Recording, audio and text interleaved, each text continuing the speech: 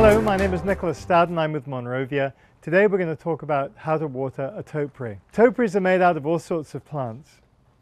Olives, junipers, cupressus, and others.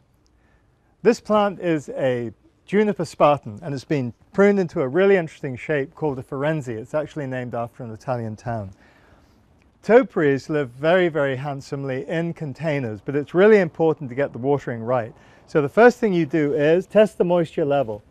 Mustn't be too dry, mustn't be too wet, just maybe a little bit on the damp side. Now this plant I can feel is dry. So there's a couple of ways you can water. One, you can actually do it with a hose pipe, but make sure at the end of the hose you've got something that will stop a blast of water like a sprinkler head. This is a great way to water. Or you can use a watering can. Now I like to use a watering can because a lot of people fertilize through a watering can. They'll use a special type of fertilizer, mix it into the water. It's a pretty fast-acting fertilizer.